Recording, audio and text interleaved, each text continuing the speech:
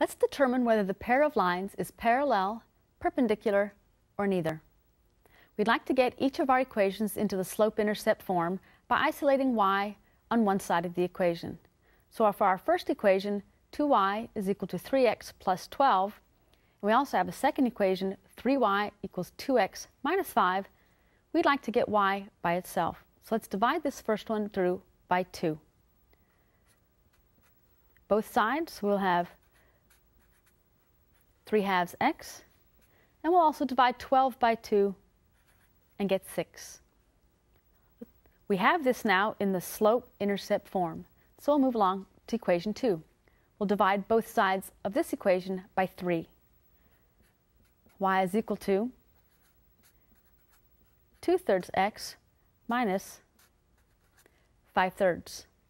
We now have both equations in the slope-intercept form. We're ready to compare the slopes and make our decision.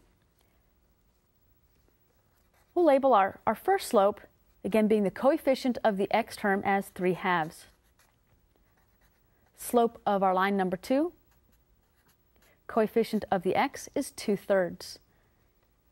Looking at these two slopes, to be parallel, they would have to be identical. They'd have to be equal, and they're not. By definition of perpendicular lines, we would need these slopes to be negative reciprocals. Neither one of these is negative, so it doesn't fit the definition for perpendicular lines.